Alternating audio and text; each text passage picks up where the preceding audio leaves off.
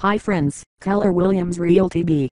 This case is a follow-up to H.R. 29A, and explains the actions taken by Keller Williams in response to the residential real estate market downturn in 2008 and 2009.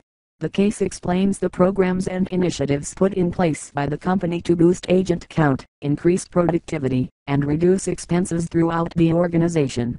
It also explains how the company relied on these initiatives to not only survive the market downturn but to thrive, achieving success by leveraging the strengths of the company's operating model, core principles, and values.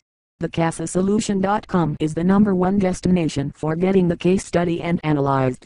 Thanks for watching this video.